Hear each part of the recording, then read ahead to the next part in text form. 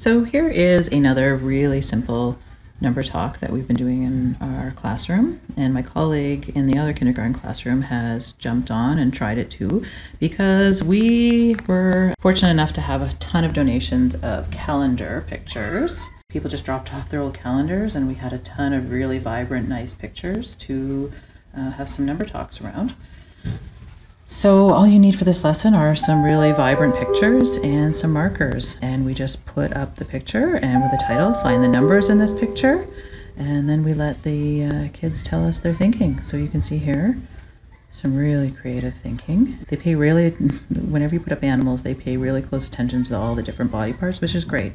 And then they're making connections to their body parts. So how many legs do dogs have? Well, each dog has 4 legs. But humans have 2 legs, so they really stretch their thinking. If you take a look at the claws, that one was really, really well done.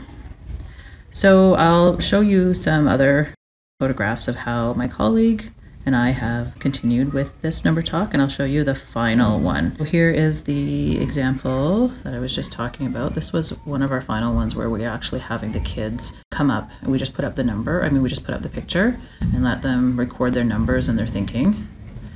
So there was one upside down snowman in this picture, and that was one of the highlights of this number talk. But take a look, 20 eyes. So counting by 2s to figure that out. My colleague, like I said, has broken it down into using 10 frames to show their thinking. It's amazing the conversations that come out of simple pictures like these. So if you have any calendars hanging around or pictures that you could just find on the internet, this one I found on the internet.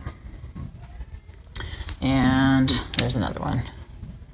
So it can be animals, it can be anything that you can have number talks around. I'm curious to see what's going to happen with this one. So hopefully we'll be doing some more number talks later this week, as well as some literacy activities in the kindergarten classroom. Please make sure that you subscribe and like this video. Thanks.